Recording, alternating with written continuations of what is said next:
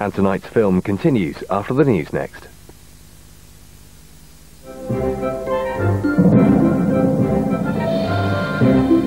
Toyota 7-seat Verso sponsors ITV Family Movies. Well, that race continues down under. In 15 minutes we'll return to Mission Impossible 2 after the latest ITV News Now with James Mates.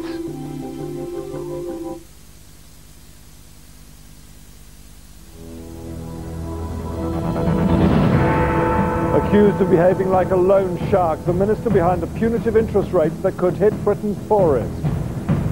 James Purnell says he wants to make the government's social fund available to more people. The Tories say he'd penalise hard-up families. Also tonight, shop around the clock, the big extension in opening hours as festive sales slump. And a Lapland Christmas is cancelled. Tears and disappointment for dozens of children.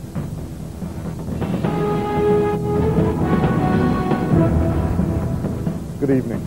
The government's been condemned for considering a plan to charge credit card-style interest rates to some of the poorest people in society. The Social Fund gives families interest-free loans to help them with unforeseen expenses and crises. But tonight it's emerged that Work and Pension Secretary James Purnell is considering charging them an annual rate of interest of almost 27%. Well, let's go live now to our political correspondent Alex Forrest at Westminster. Alex, whatever one may think about this idea, the timing is extraordinary given the current climate, isn't it? Yeah, it's completely extraordinary, and even the Labour chairman of the Commons Committee that oversees James Purnell's department has described this to me as outrageous and immoral. And that is because the Social Fund is set up to offer emergency interest-free loans to those people who need it most, so the unemployed and those on benefits. But under James Purnell's plan, that fund would be taken over by credit loan companies who would charge interest rate. We're talking, according to the Mail on Sunday, of interest rates of up to 24% a year, an APR of almost 27%. And even the Tories are appalled. There are thousands of people losing their jobs every week in this country at the moment. We have traditionally provided those people with interest-free emergency loans to help tide them over. The idea we get rid of those now, turn them into 26% store card level loans for people who have just been through all the trauma of losing their jobs is extraordinary. Frankly, this makes Gordon Brown look like a loan shark. Well, the Department for Work and Pensions has tonight said this is just a proposal, and that perhaps rather ironically they're doing this to try to stop people from going to illegal loan sharks. But really this does seem to come at the most extraordinary time. We're talking about a Labour government, we're talking about a recession, and to me it sounds a little bit like that 10p tax fiasco. I honestly do not think that these plans will see the light of day. Okay, Alex, thank you very much. America is to send up to 30,000 extra troops to Afghanistan by next summer. It'll double the number of US troops in the country to around 60,000. This latest deployment is seen as part of President-elect Barack Obama's pledge to move the focus from Iraq to Afghanistan. The first hard evidence of how badly the recession has affected Christmas sales was revealed tonight. Retail analysts Experian say the number of shoppers last week was down 9% compared to last year. Little surprise then that some stores are planning to stay open all hours to boost sales before Christmas. Salma Siraj reports.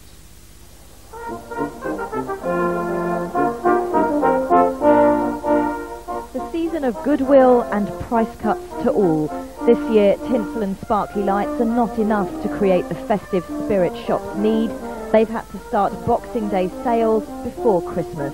The recession is challenging, and the likelihood is that it will remain challenging for 2009, and I would hope that we will certainly see a recovery in the early part of 2010. New figures indicate that high street and shopping centre sales from last week were down 9% year on year. Some stores are taking drastic short-term measures and will extend Sunday hours tomorrow. Plus, more than 730 supermarkets will be trading 24 hours a day from midnight tomorrow until Christmas Eve. Another 500 stores, including M&S, will open until midnight on the 22nd and 23rd. Retailers are desperate. These very relaxed shoppers hear that message loud and clear. They know they have all the time in the world to take advantage of these sales, but not everyone is happy about 24 hours shopping. Some unions and religious groups have been arguing that Christmas is a time for families to be together, not for 24-hour shopping. Our members work extremely hard in the build-up to Christmas, and what this now does is puts them under pressure to work and consequently cuts down the amount of time that they've got to spend with their families over the festive period. But while there is genuine concern here for the well-being of shops, especially after the demise of Woolworths, they are more worried about the pounds in their pocket at the moment, and that is never good news for retailers. Salma Siraj, ITV News at Brent Cross. There is growing expectation that the government will have to produce a rescue package for Britain's struggling car industry. One senior union leader today warned that tens of thousands of jobs are at risk, and a Labour peer says he's confident that a package of loans will be arranged fairly soon. The severely injured round-the-world sailor Jan Elias is being ferried to Australia after being rescued by a frigate in the Southern Ocean. The British yachtswoman Sam Davis, who turned back to help him, is now back in the round-the-world race and is tonight trying to regain lost time. Football, and Sam Allardyce is off to a winning start as the manager of Blackburn Rovers. His new team beat Stoke City 3-0, their first win since the end of September. And Aston Villa have moved ahead of Manchester United into third place in the Premier League. A late Lucas Neal own goal gave them a 1-0 victory at West Ham. And David Beckham has officially started his new temporary career at Italian football with AC Milan. Beckham, who's on loan from LA Galaxy, appeared at a news conference today. I didn't take this opportunity if I didn't think that I could help the team and help the club. It's what I came here to do. You know, it's not about anything else apart from the football. And finally, scores of excited children were left upset today after a special flight to see Father Christmas and his reindeer was cancelled. The reason, according to the airline, too much snow in Lapland. Jackie Cabler has more. Angry parents, tearful children. Organisers had promised a magical Christmas day trip to remember, and it certainly was for all the wrong reasons. Nearly 170 excited passengers were ready to board the flight from Manchester to Lapland when they were told it was cancelled due to poor weather at their destination. Families like the Davies were devastated. The children were crying, grandparents were crying, mums and dads were crying. I hope that the people who tried to plan that will try and do better for other people, because we don't want this happening again, do we? These are the Lapland scenes the children had been so excited about. Airline Blue Line said nobody got to see Santa because conditions in Finland did not meet safety standards. But an airport spokesman told ITV News that 4 planes did land safely there during the day. Tour operator Transun has promised full refunds, but for these tearful children, meeting Father Christmas will remain a dream. Jackie Cabler, ITV News. That's it for tonight. Good night.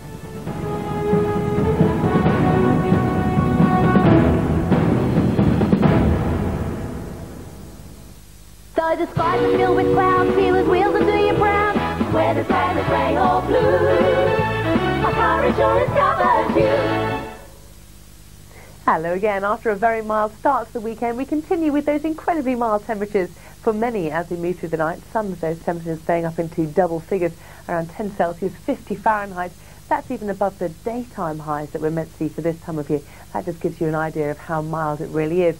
We're also seeing heavy rain over western Scotland. Some of that is turning to snow across the higher ground, and cloudy elsewhere with a little bit of patchy drizzle, which continues as we move into tomorrow. Although I think the heaviest of the rain is going to move away from the northern parts of Scotland, and you should see the best chance of any brightness, although it is going to be another very windy day up towards the north and west, but elsewhere I think fairly cloudy and drab. But once again you can see it is going to continue very mild indeed. Good night, see you tomorrow. Where the skies are grey or blue, you listen to W.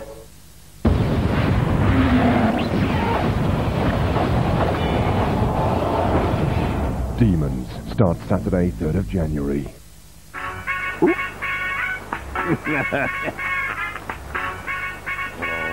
Central weather with the BMIBaby.com credit card. Hello there. Well, feeling exceptionally mild at the moment, but things will turn much colder over the next few days and more settled, and we could have some problems with fog and frost by the time we get through to Christmas Day. For Saturday night, lots of cloud around, but some good breaks in that and staying mild, the wind picking up later on in the night.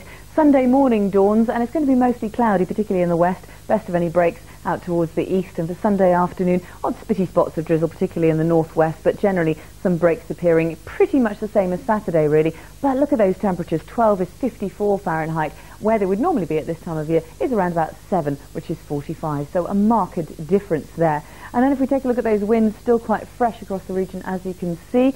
After that, we remain in this milder sector for Monday. Temperatures, though, on their way down. And by Tuesday, we're beginning to see, or rather feel, a bit of a change. I think we'll get away with a frost-free morning on Tuesday. Lots of cloud around, the wind easing back for Monday and Tuesday. But then on Wednesday, exceptionally cold in the morning. High pressure right slap bang over us, and that's going to stay with us for quite a while. So -2, -3 in the morning, only up to 5, which is 41 by the afternoon. And we're starting off with those problems of mist and frost and fog. That's it for now. Bye-bye. Central weather with the BMIBaby.com credit card.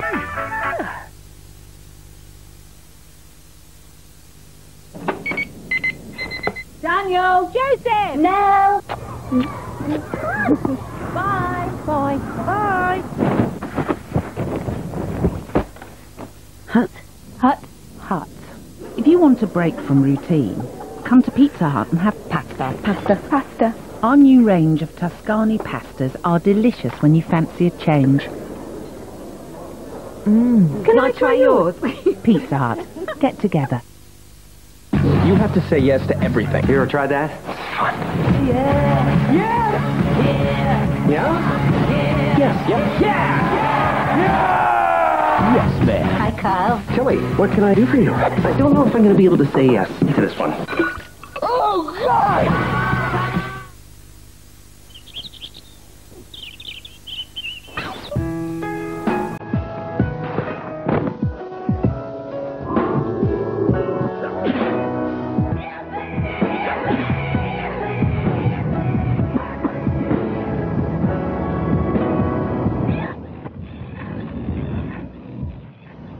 Lockets.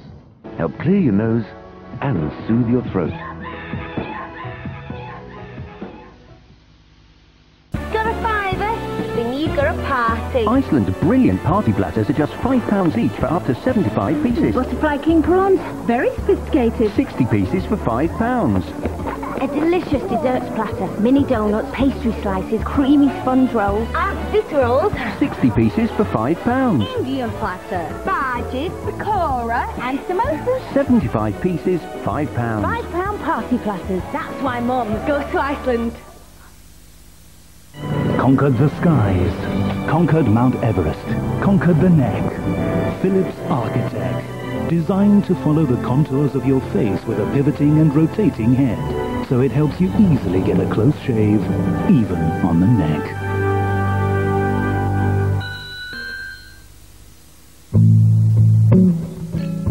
Magnus Draft Cider. It's the perfect icebreaker.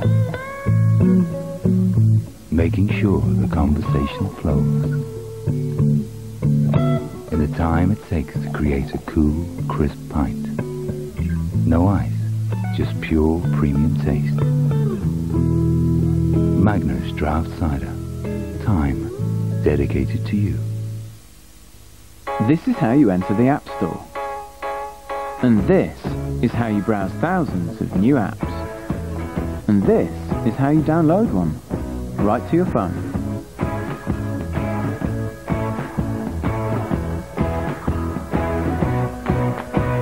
And this is when you realize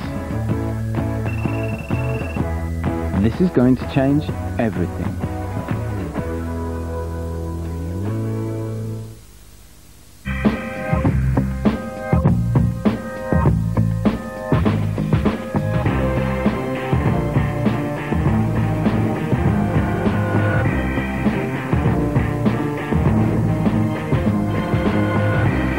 Boss, fragrances for men. If you have friends and family down under this Christmas, GMTV has a special gift for you. We're inviting your loved ones from Oz to send their festive messages back home. On Tuesday, we'll be live from Sydney, and on Christmas Eve, live from Perth. For information on times and locations, log on to gm.tv. Now Tom Cruise is back as the battle to catch a killer virus continues in our film Mission Impossible 2, which contains scenes of violence.